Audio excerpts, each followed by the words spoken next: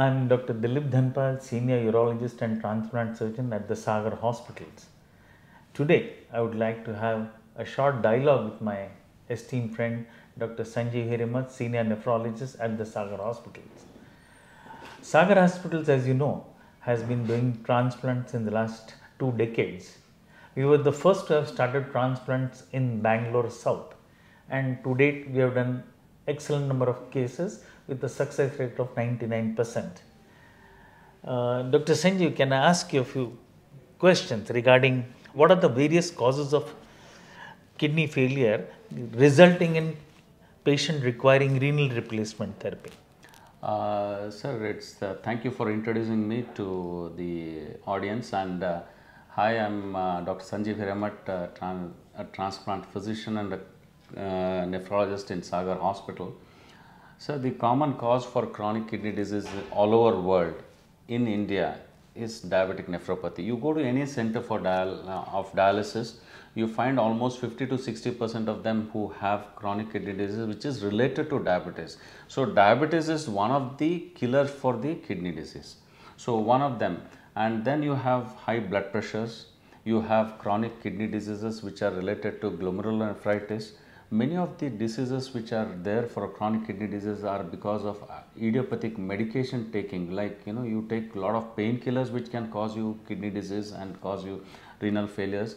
There are some familial diseases which can cause kidney failures because of gene which causes all these problems.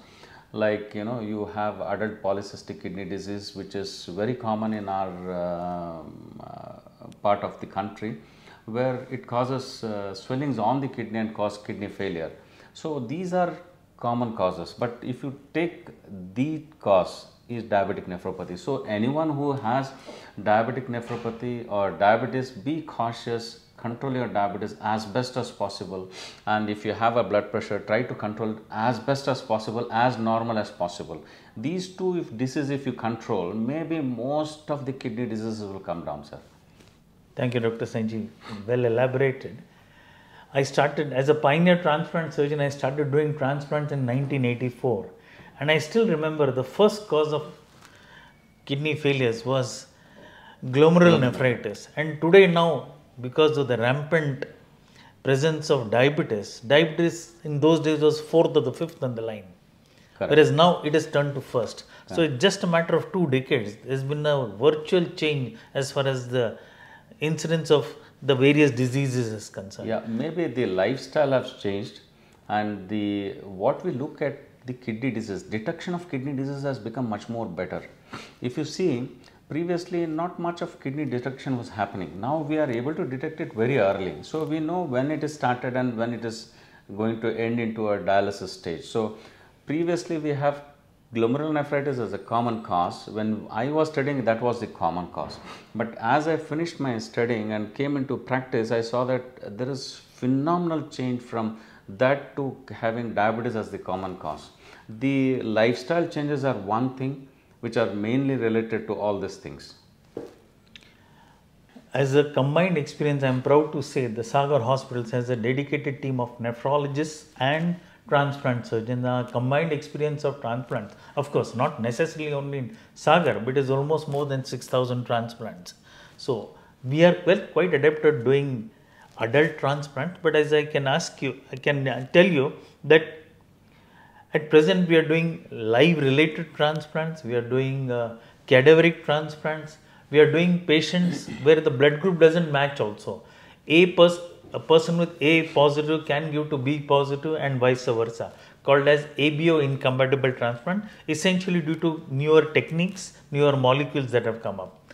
We also considered doing kidney swapping.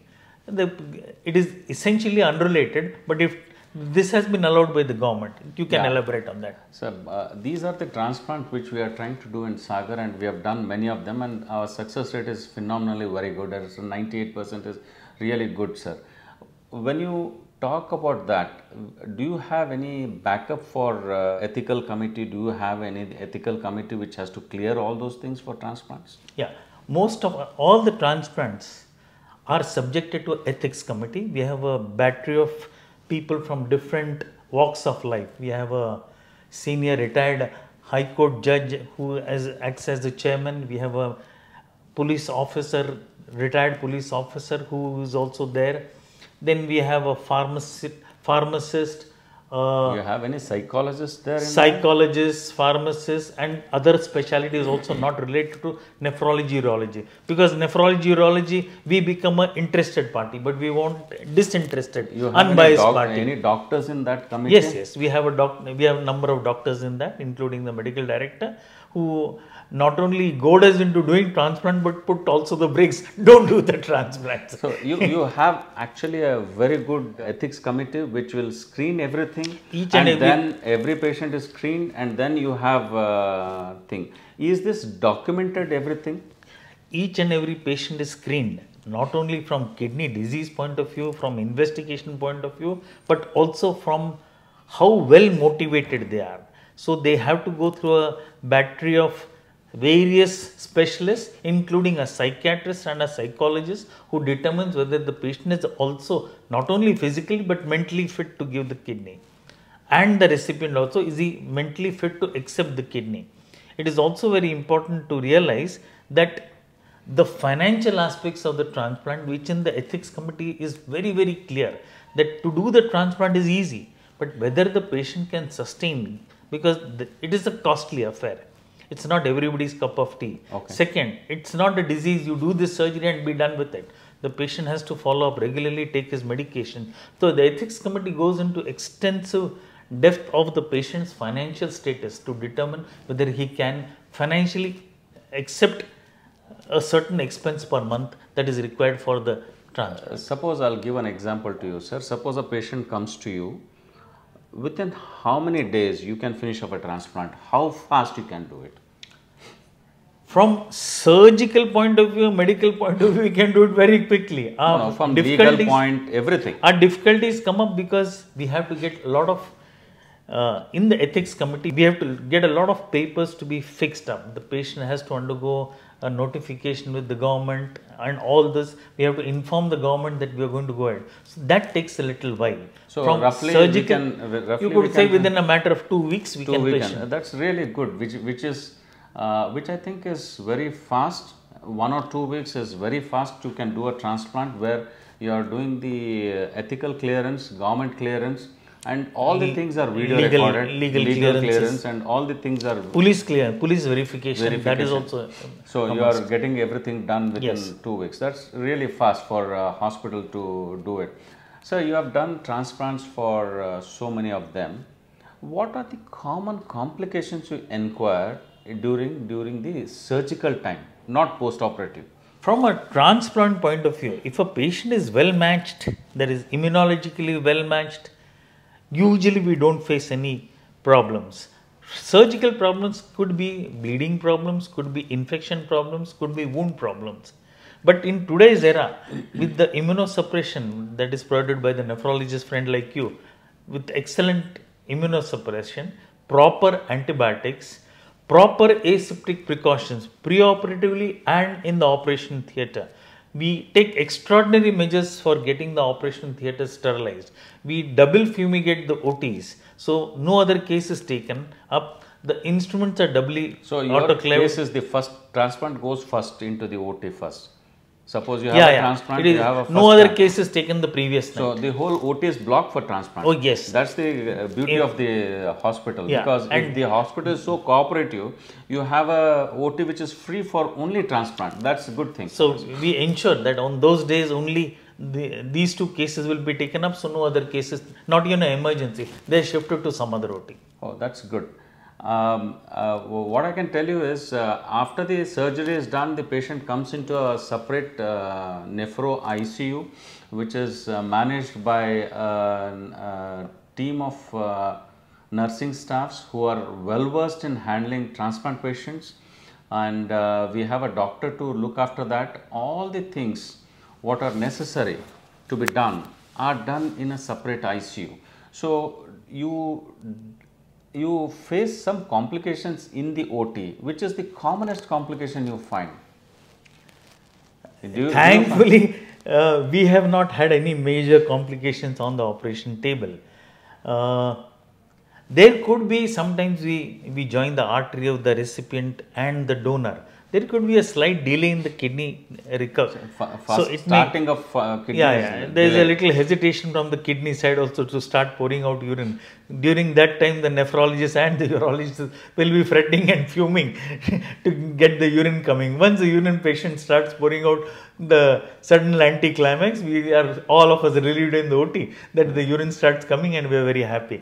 This I just wanted to add, intense monitoring that you carry out in the post-op. You have a nephro ICU wherein you have one sister dedicated only for the recipient, one for the donor. Correct. I would like to specially mention pediatric transplants. That is one of the most difficult post-op managing.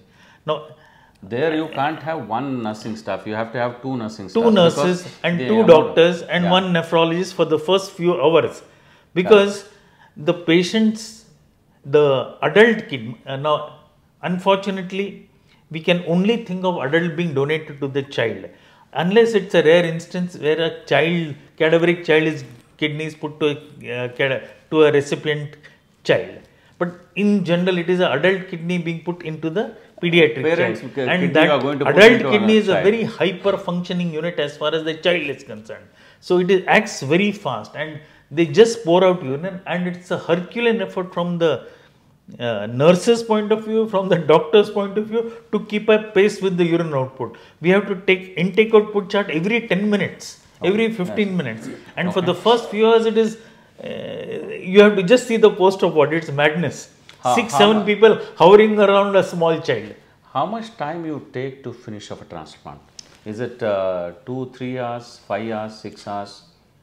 Usually what we do is we tend to start the donor first, because donor takes time. We do both open surgery as well as laparoscopic surgery. Open surgery is done for complicated cases when there are multiple vessels, whereas a standard single artery, single vein donor can be done laparoscopically.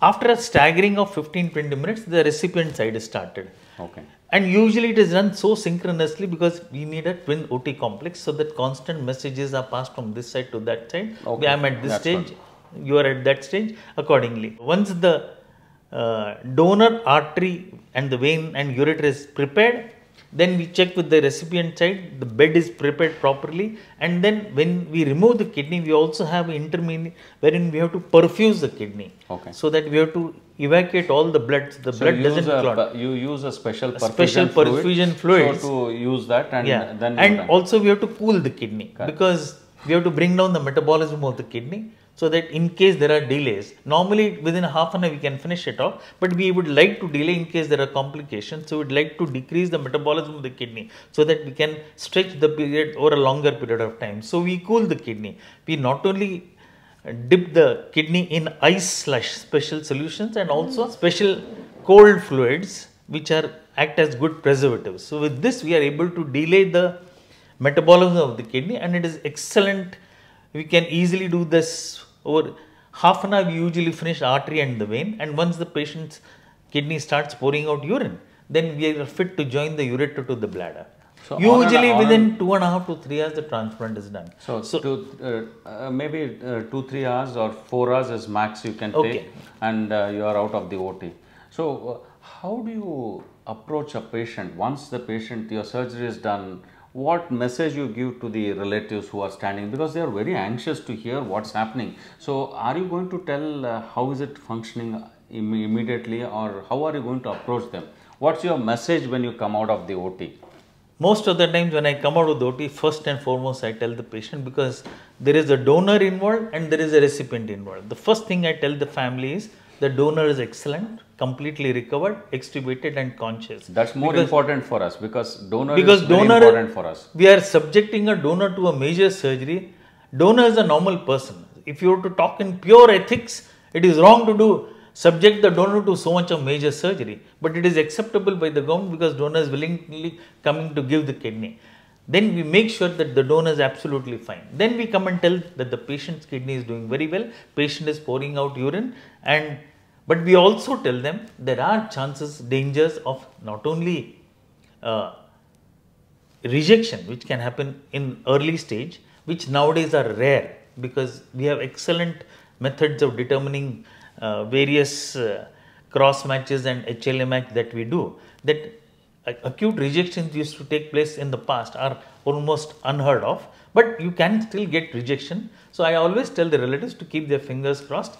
As of now, patient is doing very well, pouring out urine. We also monitor not only from the clinical point of view, that is pulse, BP, intake, output, everything, but we also biochemistry, we keep on repeating tests of the patient, how well the kidney is functioning at every 6 hourly intervals, and then later on 12 hourly intervals. But we also monitor them radiologically. We call the radiologist sometimes on table, sometimes post-op, and sometimes immediately one day later, to know how well the kidney is functioning, because we have various parameters we can determine radiologically how well the kidney is surviving. So basically you are trying to see if the blood supply to the kidney is good, and you are trying to see how the kidney is functioning. Yes. So these are the two criteria which you follow and do it very well. So on an average, we keep the patient for 7 days in the post-operative stage and discharge on 7th day. From a donor point of view, we keep them 3 to 4 days. Once the patient is on oral full diet, we can easily send them home on the 4th or the 5th day. You are going to donor send them. goes home. So most of our patients go home. Donors go home on the 4th day or the 5th day. The recipient normally has to be off all the tubes, that is the catheter, drain, and so many things. Once that is removed, patient is fit to go home. Usually 7th day, latest 8th day. 8th day. So on an average, the concept of transplant is only for 8 to 10 days. That's the concept of transplant. So when a patient comes into the hospital, worked up within 1 or 2 weeks, and within 1 week his transplant is done. That's really good for anyone, and Sagar Hospital is equipped with all these things, and we do it very fast. And we have a competent team in place. Competent backup nephrologists are there. You have competent nursing staff who are there too, and you have intraoperative. We have a very good anesthesia team also. So that's a major issue. We need a very good anesthesia team at the head of the patient, so that they carry out whatever that is necessary to put the patient to sleep, and also on table whatever requirements they also have to whims and fancies of the various surgeons. Okay. You have to take care of it. Okay. As a nephrologist, we always try to see for two things. One is there any rejection in the kidney? There can be acute rejection on the table or later. We try to monitor the kidney and see whether there is any rejection. If there is no rejection, we are very happy. We continue with the medicines. Commonly, we use 3 types of medicines: tacrolimus, mycophenolate mofetil, and vicelone as the 3 immunosuppressions. For people who are at high risk, who have HLA mismatch, where we use induction therapy, which could be ATG or basiliximab, which is necessary for that, we decide on the patient's HLA mismatch. So after this, what is very important is we convey to the patient that they have to take this medicine lifelong.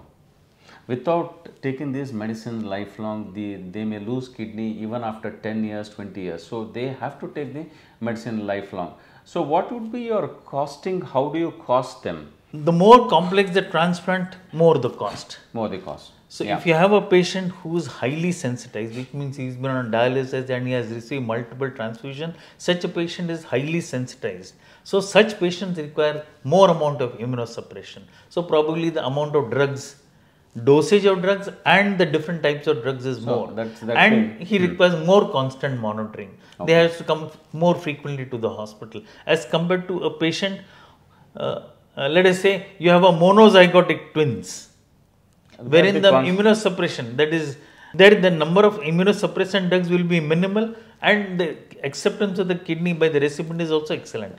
In fact, the first transplant was done on a monozygotic way back in 1953. Correct, absolutely. So, and about 2 years back, I think in India we started first transplant in Vellore, and then it started simultaneously in Bombay. And the success rates were not so good initially, but now the success rates are so high that transplants are one of the treatment for chronic kidney disease. Dialysis is to extend the life of the disease, but the transplant is the one which will give you a normal life. But mind you, transplant is very important for you. When we give transplant, when you do a transplant, you have to maintain the transplant kidney, where you have to maintain with the immunosuppression. What is more important is when you do a transplant, on an average it will cost you around 20-25,000 rupees per month for the immunosuppression. So it might be for 1 or 2 years, and later the cost of the transplant can come down, but it has to be 10 to 20,000 rupees, which will be the cost of transplant post after the surgery. So you have to have this immunosuppression. The moment you stop the immunosuppression for the transplant, it goes into rejection. So this is very important for us to understand, that you have to continue the medicine. How long do you put any stents in the kidney, or how do you approach the ureter? Because you put the ureter into the kidney. The ureter is joined to the bladder. So the donor kidney comes with the artery and the vein and the ureter. That ureter is joined to the patient's bladder. We join that. Normally a stent is not required, but we put a stent in where, in cadaveric transplants or in pediatric transplants, we put a stent, and some cases where a time of surgery goes prolonged, then we put a stent. Stent is a temporary thing wherein it just helps the urine to drain faster, better. It's so that there's no tube, blockage. Which is a tube which has multiple holes. It's a small S-shaped tube with multiple end holes plus side holes, so that the urine drains better. And at the end of 6 weeks, we remove the stent endoscopically. Our success rate with pediatric is also excellent. We are also very happy with that.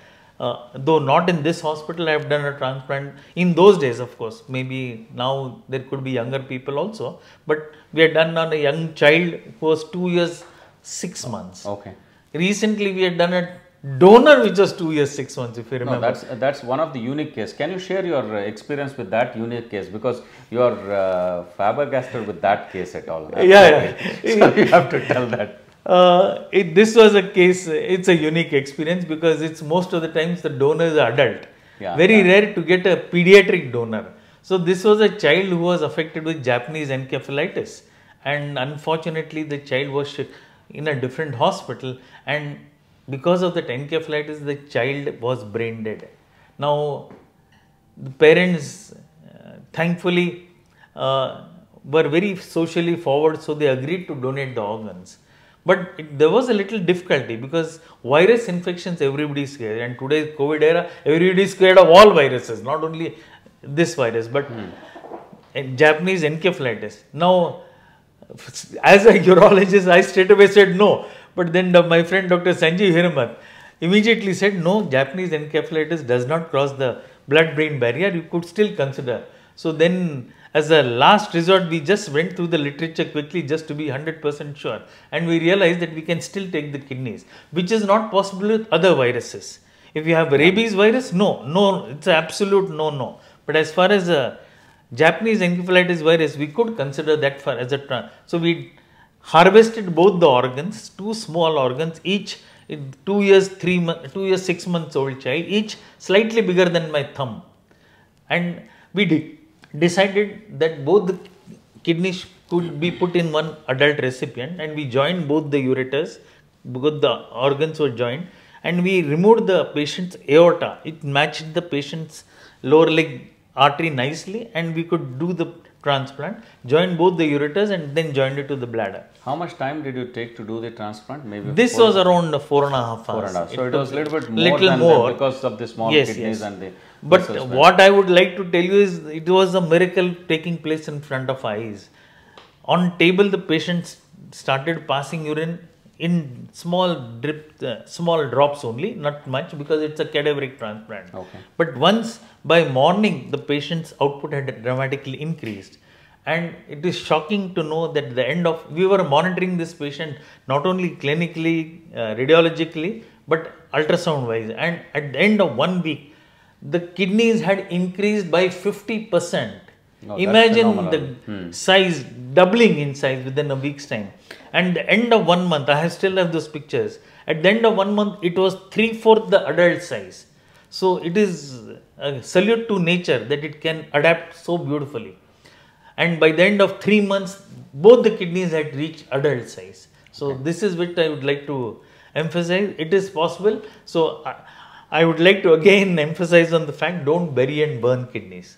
No, that's good because if you have a concept of cadaver donation, that can solve the whole problems out. If everyone donates who die, if they donate the kidney, I think there won't be any dialysis centers also, because everyone will get transplant so faster.